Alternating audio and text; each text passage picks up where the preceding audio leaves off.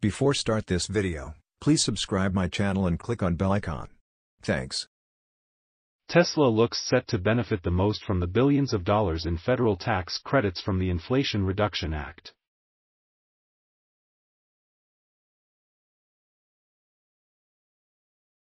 The law passed in August 2022 encourages companies to manufacture both cars and batteries in North America, and Tesla is on track to get the most tax breaks, one estimate found. With several plants already operating in the United States, Fremont and Austin for vehicles, Nevada for batteries and electric motors, Tesla is set to receive some $41 billion in tax credits over the next decade together with battery partner Panasonic.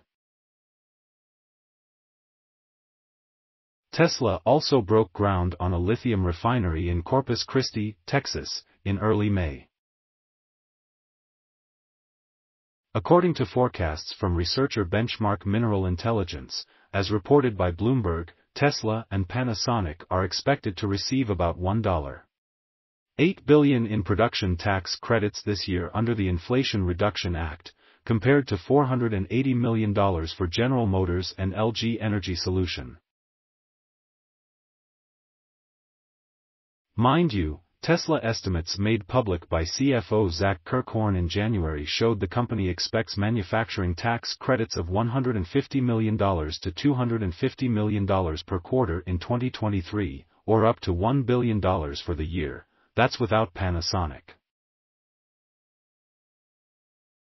Meanwhile, Ford won't even be getting incentives at least until 2025.